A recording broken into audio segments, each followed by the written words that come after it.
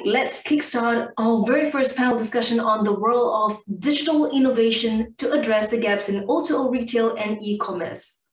We're going to cover topics such as accelerating cross-border business growth through bridging online shopping with offline experience, capitalizing on product and corporate innovation to drive business differentiation and overcome digital disruption, and also developing capital raising strategies to drive expansion and internationalization.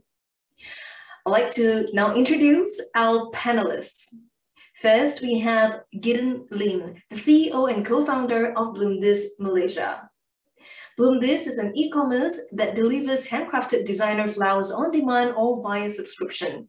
Bringing his experience from the brick-and-mortar floristry business, Gideon is innovating the way for people to create beautiful moments by delivering flowers. In 2015, he and his wife Penny co-founded Bloomthis with the emphasis on improving the entire flower delivery experience. By leveraging technology and innovating every aspect of the business, Bloomthis is growing rapidly and leading the way in disrupting the fragmented flower industry. And next, we have Joshua Liu, the founder and owner of Espresso Lab Malaysia, a prominent homegrown integrated specialty coffee chain in Malaysia. Prior to joining Espresso Lab as a co-founder in 2012, Joshua had years of experience in international commercial trading businesses, where he gained expertise in sales, marketing, and business development. Under stewardship of Joshua Partners, Espresso Lab successfully implemented business licensing model and grew from a specialty coffee startup in 2011 to a household brand with more than 30 locations and outlets across Malaysia and Singapore by 2015. Besides his work in Espresso Lab, Joshua is dedicated to inspire and assist young budding entrepreneurs making an impact on the entrepreneurial system. Next, we have Boon Kim San, the head of Digital Business and Innovation Enterprise Banking of Affinbank Berhad, Malaysia. He has experience in managing digital transformation for enterprise business divisions in Affinbank Berhad. He has more than 20 years in implementing technology, digital customer experience, and team management. Boon is fueled by his passion in connecting business and digitalization. He considers himself as a student in this field, always keeping track of technology trends and how to connect both into daily business activities. And he always believes that life can be functional without digital technology. And his hunger for knowledge and beliefs to turn technology into lifestyle has contributed into most of recent success in Affinbank Berhad. There, he's leading an award-winning mobile application development called SME Colony. Let's put our hands together and welcome our panelists on screen. Hi, everyone. Let's welcome our speakers for today's topic. It's a very interesting topic on the role of digital innovation to address the gaps in O2O retail and e-commerce. Thank you guys for joining us today. We have with us here Joshua, Gideon, and Boon. So, share with us just a quick introduction. How are you guys keeping up as of late in your business? Let's start with Joshua. Hi, everyone. Doing well. Malaysia has just started to open up their economy, and we're seeing the COVID numbers go down. So we're busy maybe planning how to restart some of our locations and our outlets. And we're seeing a little bit more economic activities taking place. So just preparing the team for that, as well as it's the year end. So traditionally, retail businesses look forward to the year end. So we hope it'll be a good one. All right. How about yourself, Gideon? So far, so good, actually. We are expanding. So we've just actually moved into our new facility.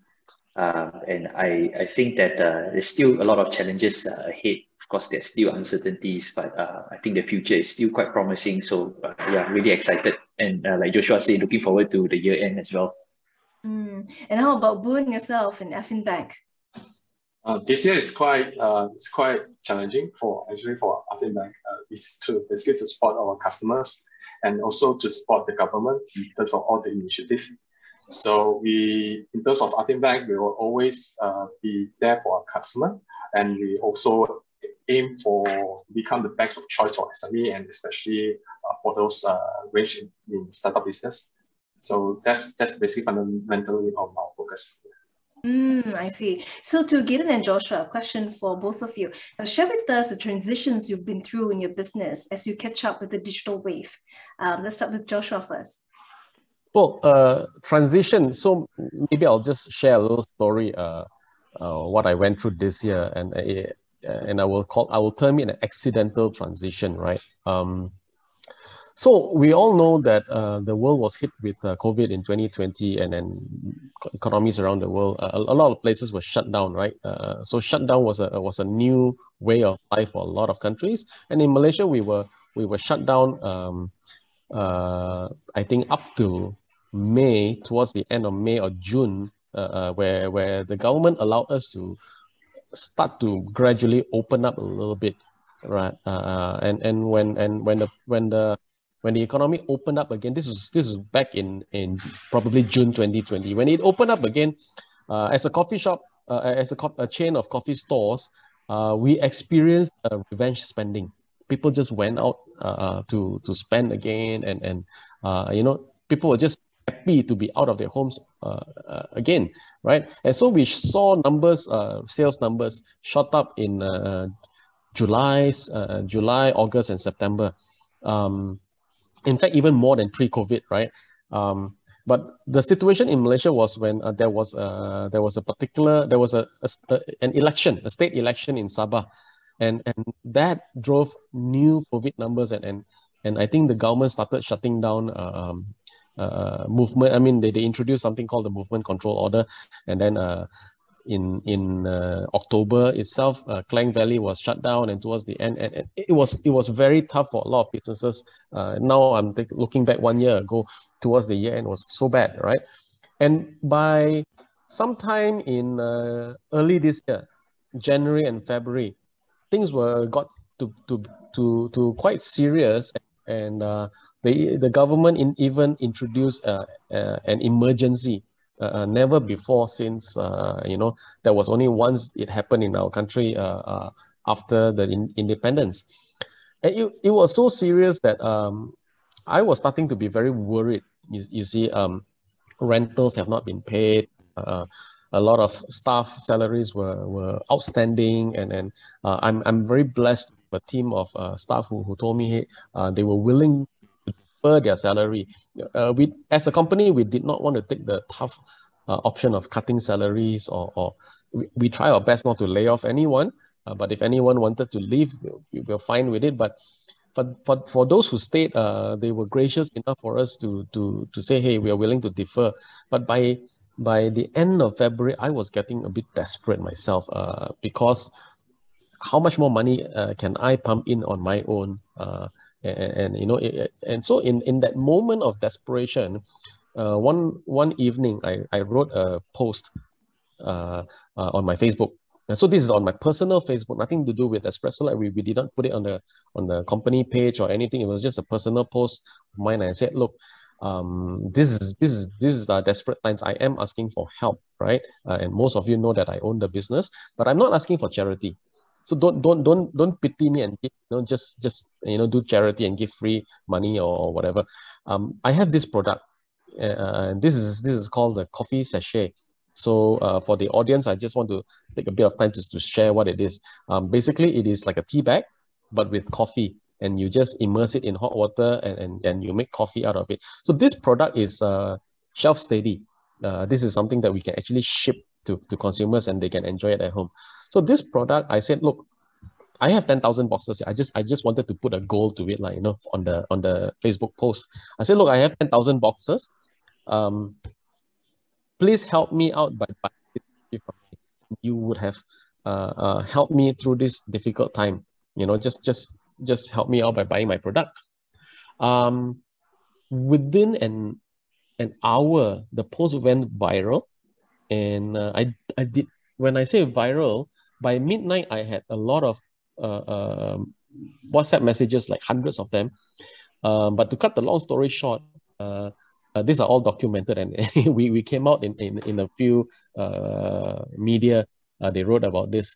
By the third day, I think there was about 10,000 shares in various channels, and I've got people calling me from all across the world, basically.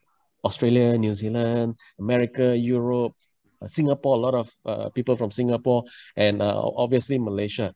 And what really touched me was by the end of 7 days, I did not just sell 10,000 boxes, but I sold 20,000 boxes of this coffee. And there was a huge injection of cash from the sales. It did not solve all my problems, but it helped pay a lot of bills. And so that's why I term this as an accidental jump into digitalization, e-commerce, and the likes of it, because we never had much digital footprint because there wasn't a need. There was a negligible home-based market, so we serve a lot of pre-COVID. We serve a lot of customers that actually walk in. So this was what happened, and now from then onwards, from March till now, I am kind of pivoting the company from being a traditional brick and mortar business to something that I just found out that it is known as O2O, online to offline, where we have a bit of a hybrid. Yeah. So that was the highlight of this year, the business, and it is quite an interesting time, quite eventful and quite overwhelming as well for me. Fantastic. And how about yourself, Gideon? Well, basically for us, I think a lot of ups and downs as well, really inspired by what Joshua has shared, right? I think for us, it's we set ourselves to be digital first. Ever since we started Bloomdays in 2015, it was already an e-commerce. We deliberately just kept it as e-commerce. We don't have any retail stores or anything like that. It's all through customers will buy products from us through the website. And as we grow along the journey, we find that operationally it's actually very difficult to manage at scale. To achieve operational excellence, it's very challenging, especially when we are delivering flowers and perishable products. And also we need to deliver it very timely. It is for someone's special moment, special occasion. But the mission of Bloomdays is always been creating moments of happiness. And so what we do is that we actually invested a lot in technology, especially on operation and how technology can enable our operations. So actually even pre-pandemic, we've always looked at how can we scale up logistics, production, and inventory management and all this operational boring stuff, right? But when we got hit by the pandemic in 2020, actually we were shocked as well. Nobody prepared for this, right? I think entire business was like completely on a standstill, and we were also shocked. We also don't know what to do. I think most of us also face this. Like we've been through this. All of us have our fair share story through that. But what we did was that when we understand, when the government was clearer on what was allowed and how we could maneuver around the lockdown situation, we could very quickly switch on our business operation again, because a lot of what we do is already very digital, from the way how we acquire customers to the way how we run our processes. There is very little in terms of contact with customers, because we don't have retail stores and whatnot. So customers just buy online, and it kind of like we were able to quickly fit into the situation. And so I think from then on, I wouldn't say there is a smooth sailing. Also, it's actually a lot of challenges. We managed to scale up towards the end of 2020, but with scale, actually, we hit a lot of operational roadblock, supply chain issues. We had a lot of supply chain issues because flowers was quite difficult to move from Cameroon, and even we cannot get import flowers, supply chain issues and whatnot. So we had to be creative in the way how we solve these kind of supply chain issues, supply chain problems. And so what we did is actually we expanded our categories to beyond flowers. We had cakes, we've got ice cream, the food categories, hampers. We went to plants, balloons, there's artisanal gifts and whatnot. So the products actually expanded. The product range actually expanded, and basically we engulfed the entire spectrum of gifting. And it actually worked because people were kind of stuck at home, and they still got their celebrations. They got their birthdays and whatnot to celebrate with their loved ones. And I guess Bloomdays offer that service to deliver on demand. A nice package of goodies, I would say, right? It comes with flowers and cakes and ice cream and whatnot, and that actually helped. So I guess, maneuvering that whole I wouldn't say pivot, but actually transformation to adapt to the needs of the time. I think I must give credit to the team as well. We were moving as quickly as we can, learning as fast as we can, and then just executing as quickly as we can. And so I think that helped. Yeah. All right, thanks for sharing that. Both of you have shared insights into how the business pivoted. You moved into O2O. For Gideon, you started digital first, but also did face a standstill during a period of time due to regulations or the pandemic. And during this period, both of you found ways to overcome them. And in fact, you expanded your product categories. And also, we went into B2C products as well for Joshua. Fantastic, and congrats on that. So this is like opportunities as we go through adversities as well. So how about yourself, Boon? Share with us, what are some of the trends that you have observed or the common challenges in the retail or e-commerce space where, you have served some of the clients in this industry, especially during these difficult times. How did they overcome digital disruption? Yeah. Like Joshua mentioned, right, the MCO really hit us in terms of Malaysia very, very hard. So that particular period, right, actually hit the conventional retailer very, very hard because they do not have any platform to basically distribute their products, right? So in terms of challenges, the few things that they are lacking of right now is basically the digital disruption. So from all the big e-commerce out there. So if you're not in the game, then they basically can eat you out very quickly. So that's the first thing that basically conventional retailer is experiencing right now. And the next thing is if they are in that particular space already, right? So they need to basically find technology to really support them. Like example, Gideon, like he started with e-commerce straight away. So he already invested in technologies. So but technology, you have to find a very suitable technology to your product. Not every technology out there is suitable for you. But saying that it's not a no place, but it's actually an open space. If you look thoroughly, there's actually things that is basically free and basically cheap for you to basically dive in. And of course, the challenges of maintaining your customer for conventional retailer also is quite big challenges. And from that particular summary, right, you basically face challenges about revenue. You can't really manage your cash flow. Those are the peak challenges for the conventionals.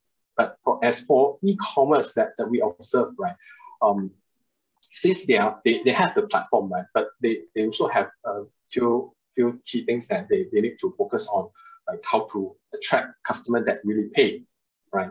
Just not customers that just browse your product.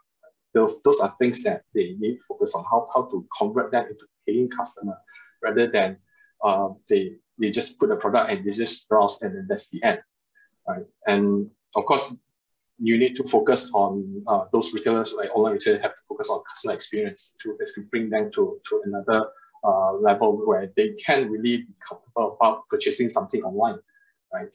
Because pre-pandemic, pre-COVID, those are the things that people do not really accept. That's what my personal observation, right?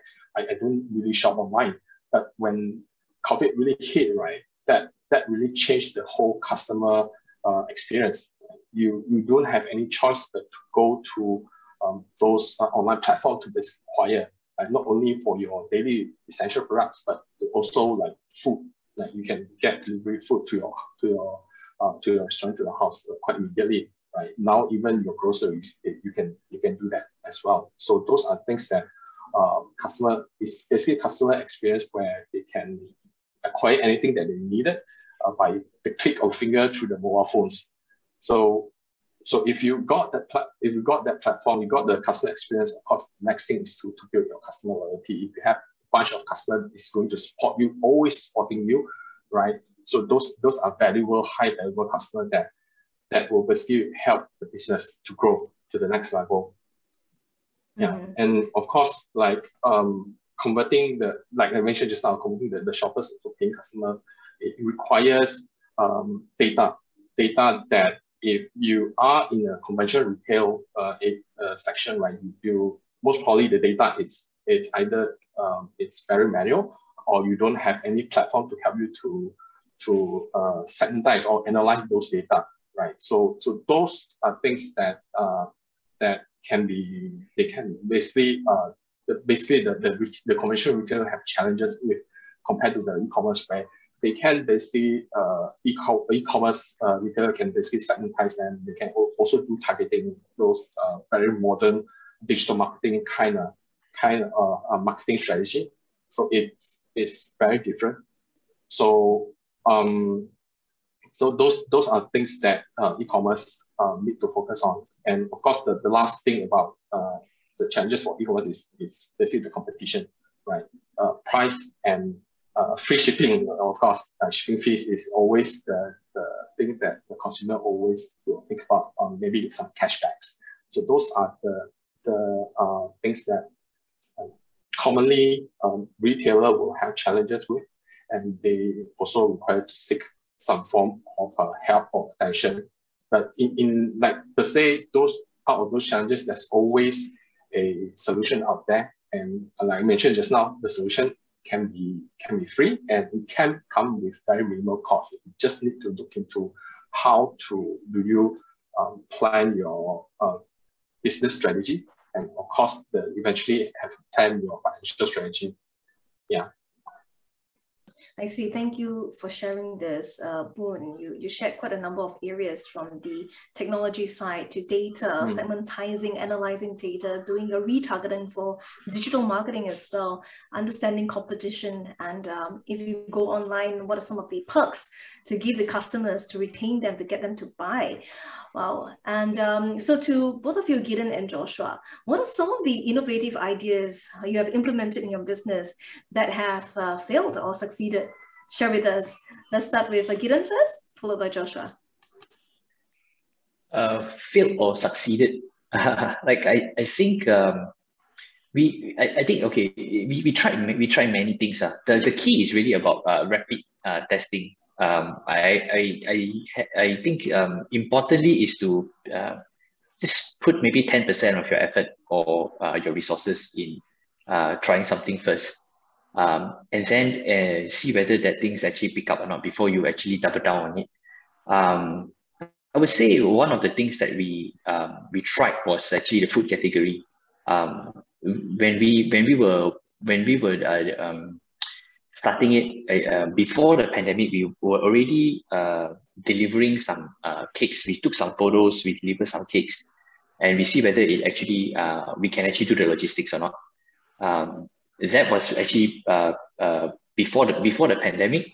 But when the pandemic hit, we said that okay, yeah, that's an area that we want to focus and double down on.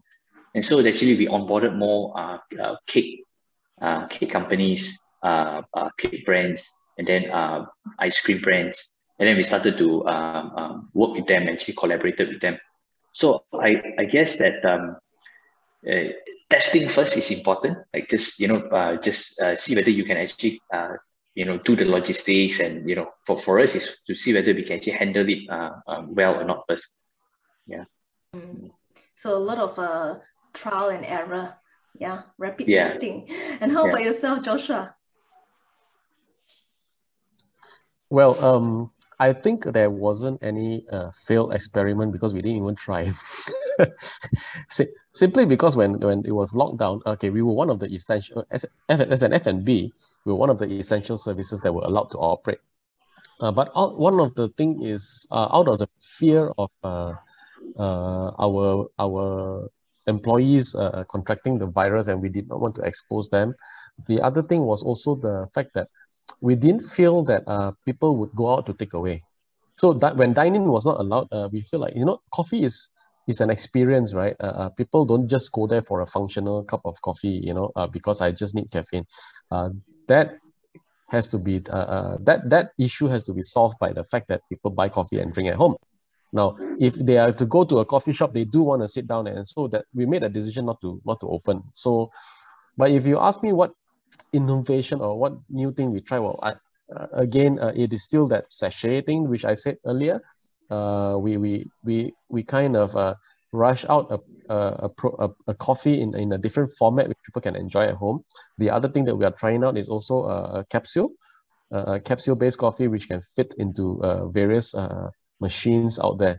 So to be able to say, okay, now let's look into coffee in its various formats that we can actually, I call them the shelf-steady products or FMCG type products, which I can actually deliver. And I think probably one of the innovation that I needed to do was just to innovate the way I think about delivering the product. When I came up with this product, I actually had a lot of opportunity to put it in a lot of other brick and mortar stores. I had friends who own convenience stores, the traditional supermarkets and hypermarkets, and I realized I think the cheapest distribution channel would be online, and I think Gideon knows this very well. All the cost would be on marketing, and I said, hey, let's just spend all on marketing because the product is done and dusted. The product is something that is not a problem after all. So I dive myself into immerse myself into learning about digital marketing, performance marketing, ads and taking better. Still learning, taking better videos and photos of the products and stuff like that. And we realized actually the word of mouth is not, we realized that we were reminded once again that word of mouth marketing is still one of the most powerful ones with regards to consumer products. Yeah. As you share about marketing, how has the way of doing marketing changed, throughout the years? And what do you think is the next wave coming? Gideon, any thoughts, or Joshua? Yes, go ahead. Maybe I just follow up on what I just shared. I think digital is here to stay. I mean, this is people have been talking about this even pre-COVID, but like I said, we were in a situation where there wasn't much need for it because but now I think every other store, every other business, every other industry needs to embrace digitalization. So marketing in its various forms and formats, the fundamentals don't change. Your product still needs to be good. People still need to, but to get the message out there, I think it's still all about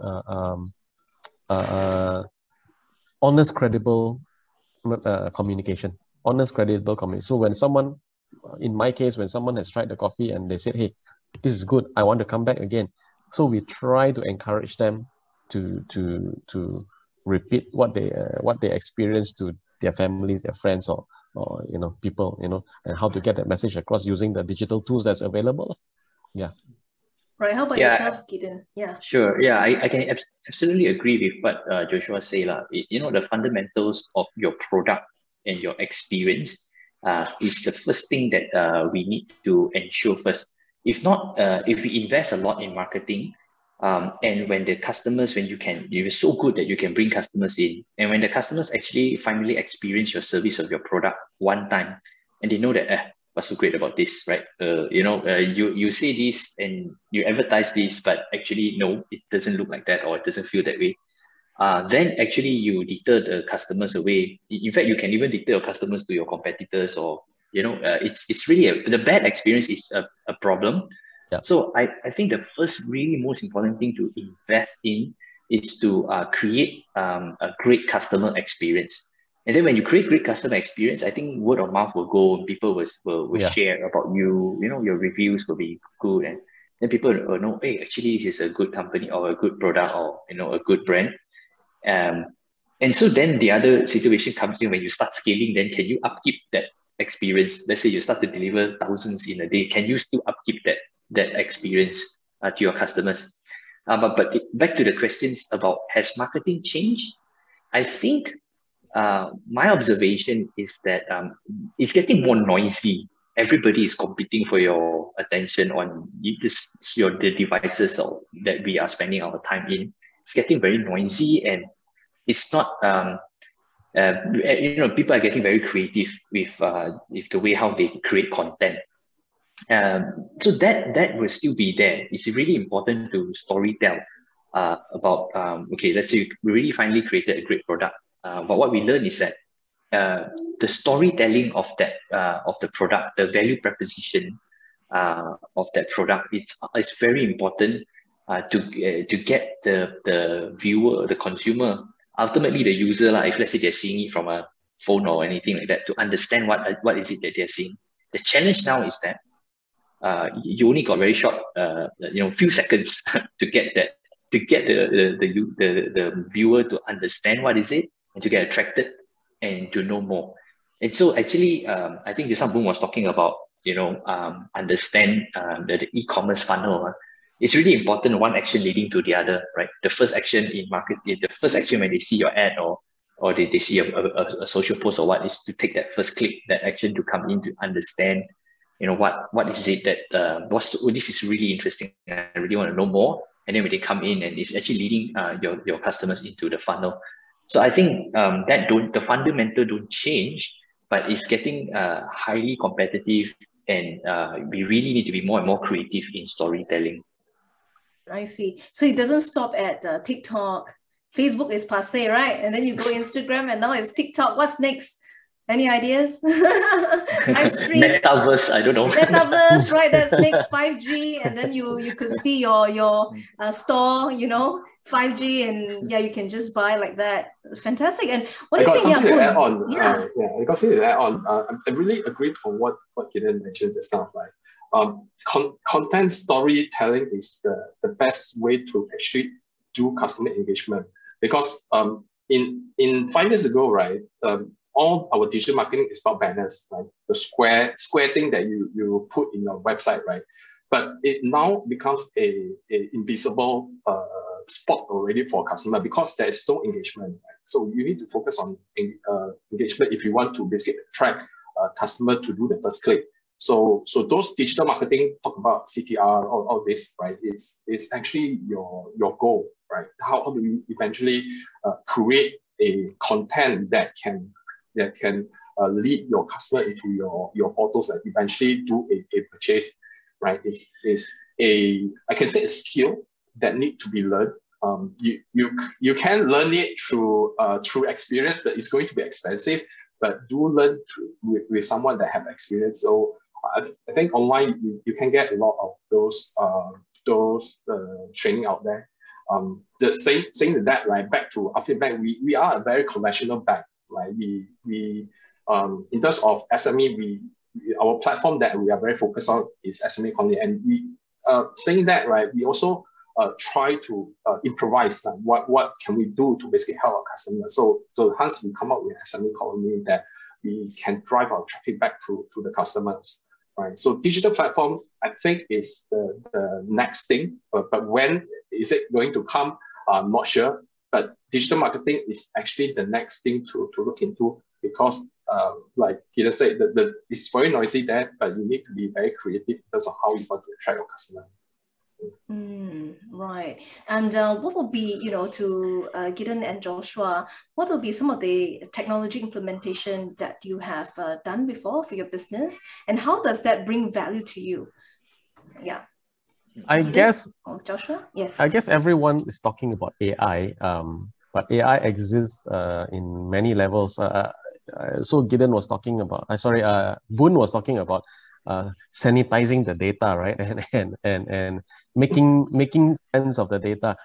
So when my viral post happened, we did not have a website, an e-commerce website. So someone, a marketplace reached out to me, a small artisanal marketplace reached out to me. He happened to be a friend, Crave, crave.co. And it's actually a platform for mom and pops to just display their, whatever they produce at home for themselves. So to have we are probably an established brand name, and to put it there, it's simply just to help me fulfill those crazy orders. We were taking in like 1,000 orders a day kind of thing, you see. So I did not have. Now I'm starting to create my website. I just started my website a couple of months ago, my own e-commerce website, and then now we are starting to kind of analyze and make sense of the data that is there. Probably y'all are, Gideon is probably like years ahead. Segmenting and profiling the customers, and one thing that we were very thankful, and we found out that there was so many repeat orders, many repeat orders, like 3, 4, 5 times repeated orders already. Even within March till now, yeah. Okay. Maybe your coffee is addictive. We should try. It is a legal drug, Right. Okay. And how about yourself, Gideon? I'm sure you have something much more than just the e-commerce, right? What did you invest in? That is you put a lot of money into, digitalizing. I would say that if you don't know what we're doing, it's going to be expensive, right? So I think just now Boon mentioned there are a lot of free platform out there already that you can use, and there are a lot of platforms that are really off the shelf that we can use. What we experience is that it really ultimately depends on your business, and ultimately not all at least for us, our experience is very hard to get a cookie cutter platform that can work for us. However, what we learn along the way is that we start with adopting one or two of these platforms that are out there first. Then we use them, and we implement them, and then we actually, it's a bit painful to use when some of the features are not, cannot really work properly. But then we start to learn that, hey, okay, now because of the uniqueness of our business, then okay, now we need this feature. Now we need to integrate this way. We need to talk to another platform that way and stuff like that. So then we start to build connectors by ourselves. If let's say we still want to use the off-the-shelf platform. If not, then if we think that completely the thing cannot use, we just clone the whole thing and then we build the whole thing by ourselves. But we didn't start from scratch, you see. We already kind of know, okay, the UI of that platform looks like that, the flow of certain things. We kind of have a framework of what, the platform can work for us. So we kind of like clone certain things, but we start to implement the features that we want that caters to the needs of the uniqueness of the business.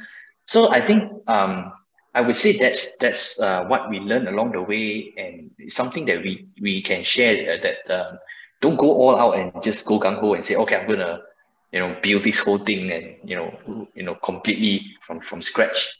I think we shouldn't do that. Like I can share an incident that there was one time we wanted to completely migrate our e-commerce platform to something else because of a certain functionality that wasn't there. I'm so glad today that we didn't do that, because that's going to be super heavy lifting for us to like uplift everything, uproot everything, and rebuild the whole e-commerce again. But what we did is that we find some workarounds, and then we customize with the platform that we have right now. We build our own tools, our own satellite plugins and things like that, and actually it works so well for us, and we don't have to migrate out from a steady platform. So yeah lah. So I think investment, we have to take it gradually lah. And Boon, any advice on this for SMEs? Do you have any formula, for them to, think of how much percentage, if I earn this amount of revenue, how much percentage should I take into digitalizing the business and growing it to the next level? Boon, any thoughts? In terms of like ROI, right? So the thing that every business needs to basically go to the basic, right? So the basic is your balance sheet. Is it, when you combine it with the P&L, right? Does it tell you the answer that your product really selling, right? If it's not, then should you acquire more the same product, right? You should acquire those products that really sells, right?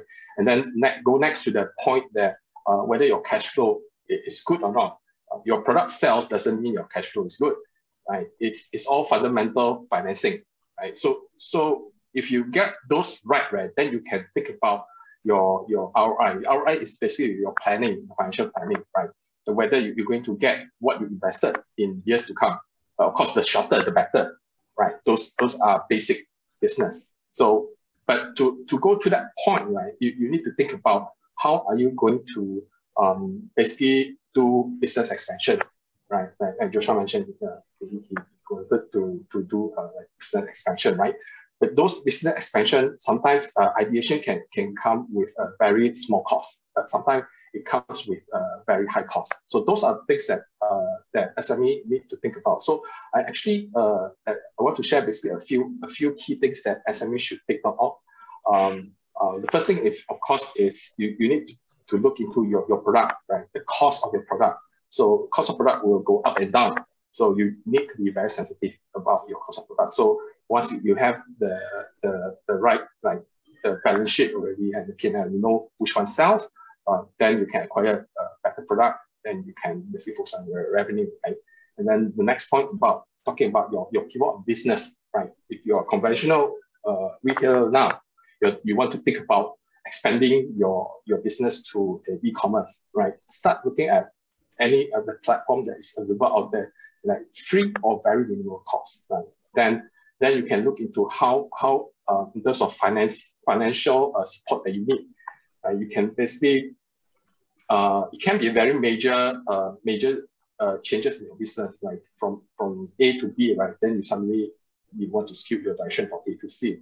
So, but those are major direction that you need to think about. But if your financial is not there to financial is not there to support you, you need to start thinking about who can basically support you, right? In terms of you want to get a financing loan, not to basically support your business. So those are things that you need to consider about if you are a conventional retailer, even as e-commerce as well. Right? And the second thing that you need to think about is basically whether your business you're selling seasonal stuff or not. Right? If you're selling a seasonal stuff, means like your cash flow, your money that you use, right, will be seasonal as well, because you need to fit with the requirements at certain period of month, right? Then if your cash flow is not there, right? Then you need to look into how am I going to find sufficient short-term revenue for me, the short-term money for me to basically support my expand of my business. Like maybe my monthly sales is like 1,000, right? Suddenly my September and October will be triple, but to basically support the triple, right? And then I need to basically get some kind of financial support. Right? Those are things that to think about. And lastly, of course, if you at a pitch of where you face a slowdown or impending downturn, right? In the industry that you're facing, I guess if you are in this retail business, you will sense whether your business is going well or not, is going smooth or not, right? So those are anticipation of economy that everybody need to take note of to basically prepare yourself future-proof your business. Make sure that you are always ready to basically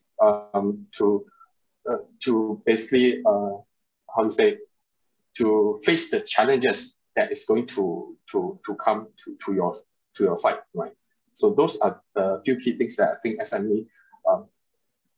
those SME business owner need to think of.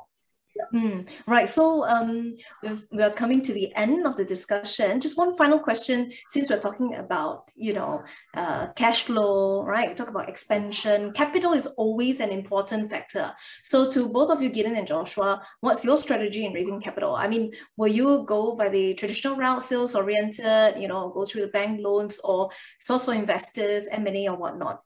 Please feel free to share. Just a quick one. Start with Gideon first, or Joshua? Yeah. Go ahead.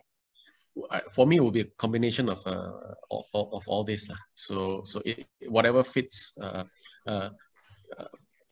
Capital is one thing. The other thing is sometimes we take in investors because they can open doors to different arenas of businesses. So it will be a combination for us. Yeah. For me, actually, what I really believe in is we have to build a business that is sustainable and has a path towards profitability.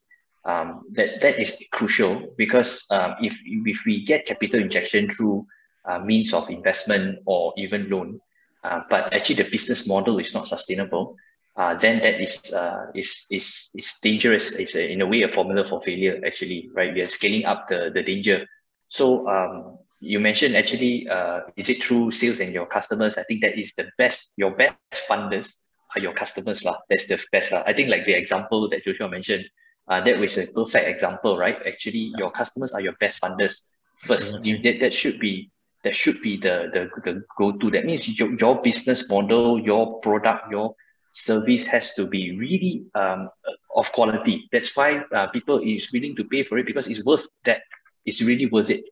Then I think when it comes to certain challenges, just now Boon talk about maybe cash flow, maybe certain capex that you need to invest in for the short term, because you need to move the business to another level. Then yes, you can think about loan or investors that can open doors. So that's how I would view funding.